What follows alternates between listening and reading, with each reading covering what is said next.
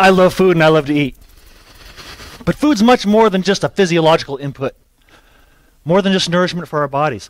It's one of the social fundamentals for our culture. I want to talk a little bit about how the many ways food can be a primary cultural motivator for us. The first one is something I think we're all familiar with: the office potluck. We love our potlucks, don't we? They can be broken down, into stages. Stage 1, the sign-up sheet. Potluck God's coming to you on Monday. Hey, Matt, potluck on Friday. Go ahead and sign up. No, thanks. I'm not interested in this week. I wasn't asking. So everyone has to concede to participate. So they have to get competitive. That's stage 2, the build-up. What are you bringing to the potluck Friday? I'm bringing chicken wings. You're bringing chicken wings? Well, I'm bringing Swedish meatballs. You're bringing Swedish meatballs? Well, I'm bringing lobster Newburg. You're bringing lobster Newburg? I'm bringing beef Wellington. By the time Friday comes around, no one knows how to make what they say they were going to make. They can't afford the ingredients. And if the first 2 requisites were met, they still didn't have the time or the effort it would take to actually put it together. So come Friday, instead of Swedish meatballs, chicken wings, beef Wellington, and lobster Newburg, we all show up, and what is there? 4 plastic boxes of Safeway cookies! How did you work through those analytics at the Save Mart, I said I was going to bring Chinese chicken salad, but these mini chocolate brownie bites pretty much have the same flavor profile anyway, so I'm just going to bring these. What are we so excited about with these potlucks, right? Show up Friday, cold nacho cheese, room temperature deviled eggs, enough salt to de-ice Alaska. I swear, you could walk through the Sahara and drink the Pacific Ocean simultaneously while licking sandpaper. You will not be as thirsty as you are after an office potluck. And that brings us to the next stage, because even after we shove 5,000 calories down our mouth to celebrate Arbor Day or whatever other arbitrary thing we're talking about, you have to have dessert, right? Matt, did you have dessert?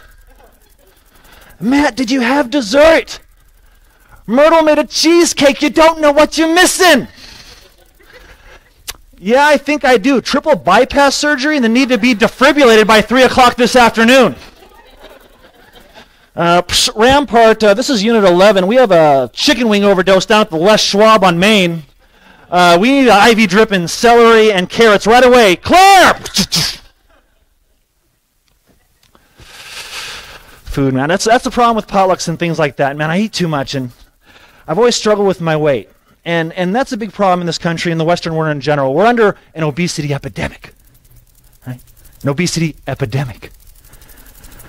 Why do we say that like it's a virus or a bacteria? If it really works like that, can you catch being large? That's an epidemic. Hey, Matt, how's it going today? Oh, man, don't touch me. I'm really robust today. You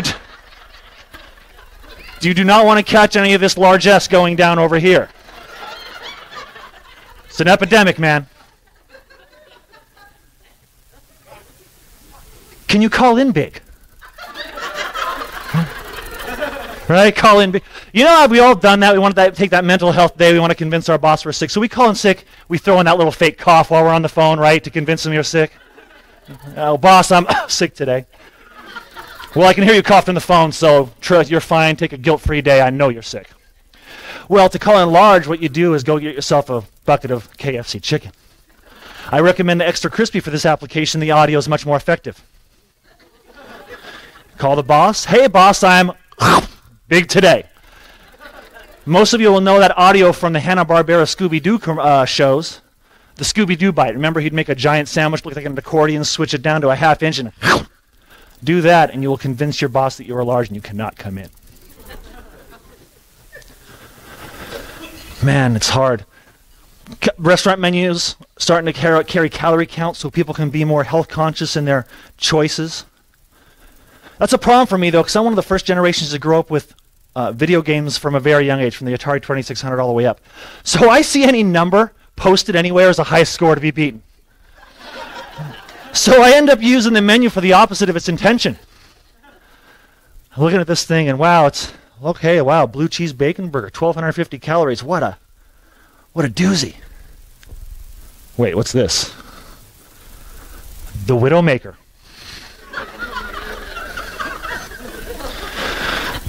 Two patties, 4 slices of cheese, 6 slices of bacon, a fried egg, crispy onion strings, ranch dressing, ancho chili sauce, avocado, all on a brioche bun, deep fried in tempura, wrapped in a quesadilla and served with honey dipping sauce.